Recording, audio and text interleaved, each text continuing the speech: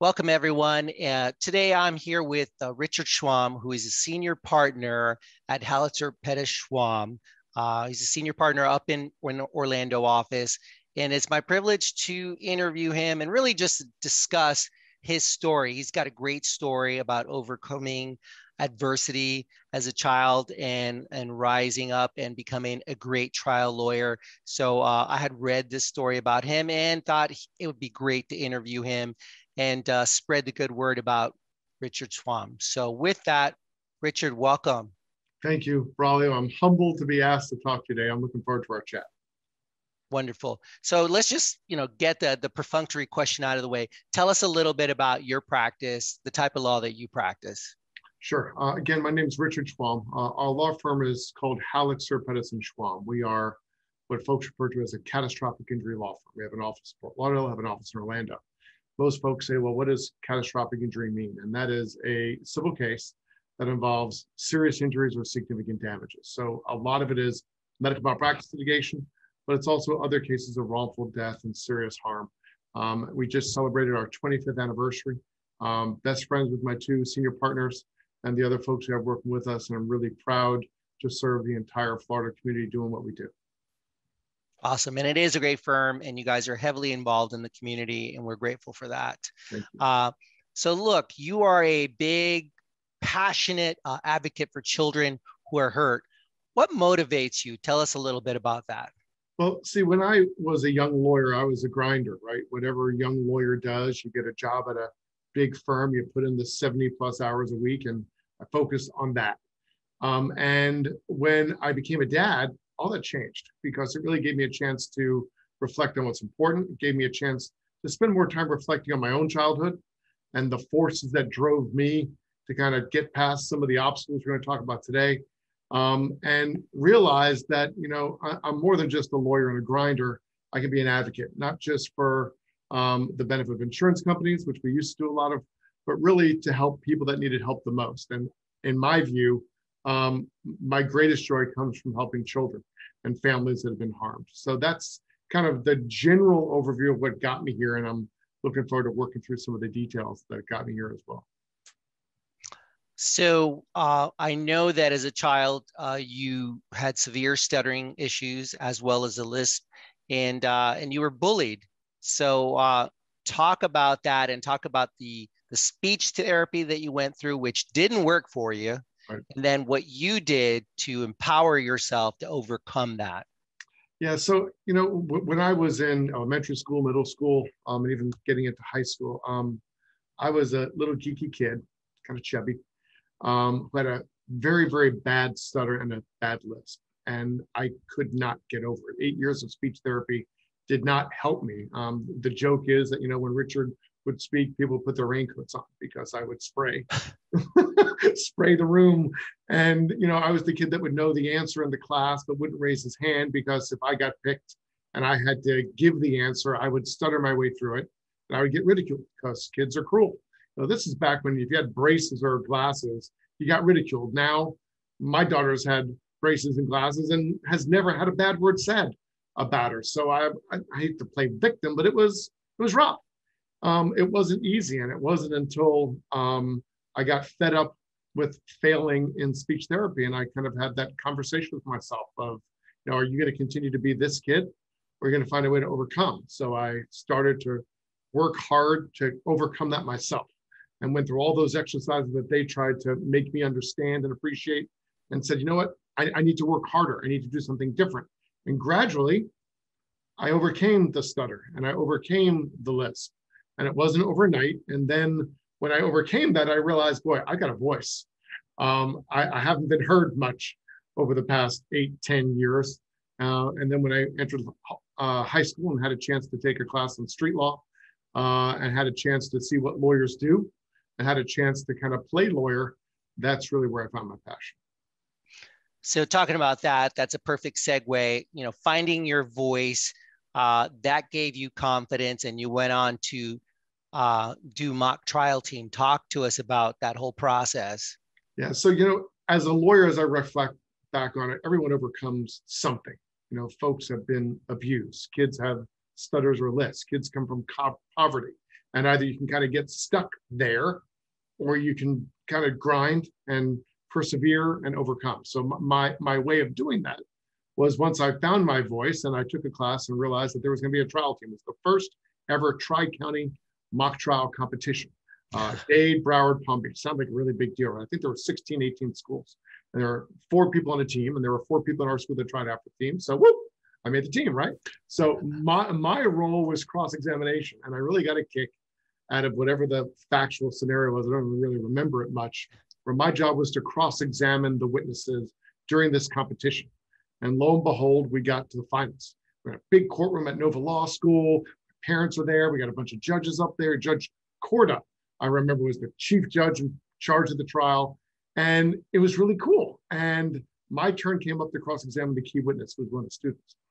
And she was supposed to keep her line straight and the story straight. And I'm cross-examining her, and she slips up. She makes a mistake. And I went after her like a bull in a china shop, or a pit bull breaking through the fence. And I went after her as aggressively but appropriately as I could, to the point where she literally broke down in tears on the stand. And I remember this endorphin rush, this just high. And I walked back to the table. And I said, wait a minute, I can make people cry for a living and get paid. I'm in, boom, done. And at that point in time, I knew I was gonna be a lawyer. And we won. And I still have the plaque adorning my wall up to this day. And I don't really have anything else up on a wall but that one plaque, because I'm probably most proud of that than everything else. That's a great story.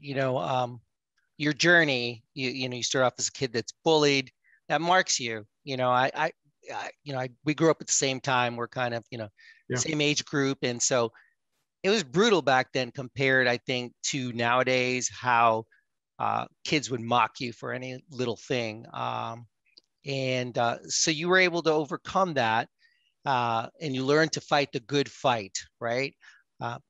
Tell us about how that translates to today, and when you're fighting that good fight to get that measure of justice for a child that's been seriously injured.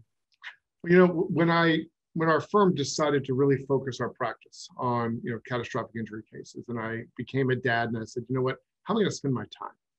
And I had this passion to help children. I started to volunteer for a local child safety organization here, became a national spokesperson for Safe Kids about drowning prevention, anti-bullying, all those kinds of things. And I just said to myself, there's got to be more that I can do.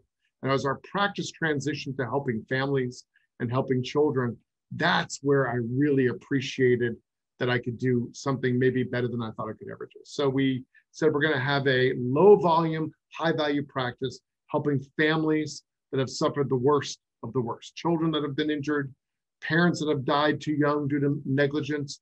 And then you just start to kind of get geared back up and realize that, I'm 55 years old this year. I didn't really need any more motivation to work hard. But when we transitioned and became plaintiffs' lawyers and handling cases like this, boy, I really got re-energized in our practice. So by not taking a lot of cases, we can really focus our attention on the cases we have.